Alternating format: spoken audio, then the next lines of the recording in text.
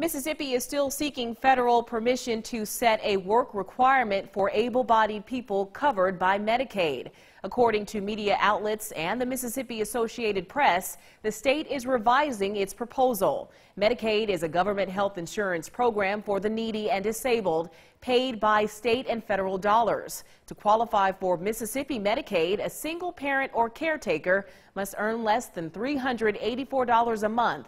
However, someone working 20 hours a week at minimum wage would earn $580 a month, not enough to afford private health insurance, but too much to remain on Medicaid. Under Mississippi's new proposal, able-bodied Medicaid recipients who meet the minimum 20-hour per week requirement would still receive Medicaid coverage for 2 years.